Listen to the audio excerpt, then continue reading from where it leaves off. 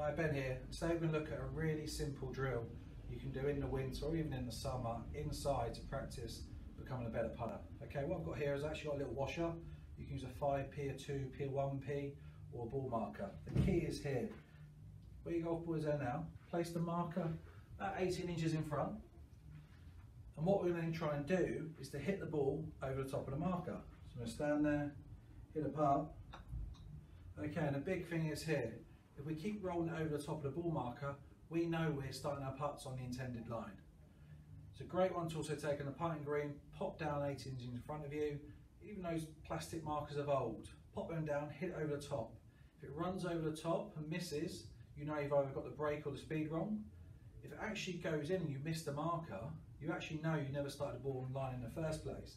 And it gives invaluable feedback and something which is really going to help you putting. So all you need is a 5p or 1p or a plastic ball marker, place it 18 inches in front and just try and hit it over the top. Go from different locations, so don't go from the same spot each time.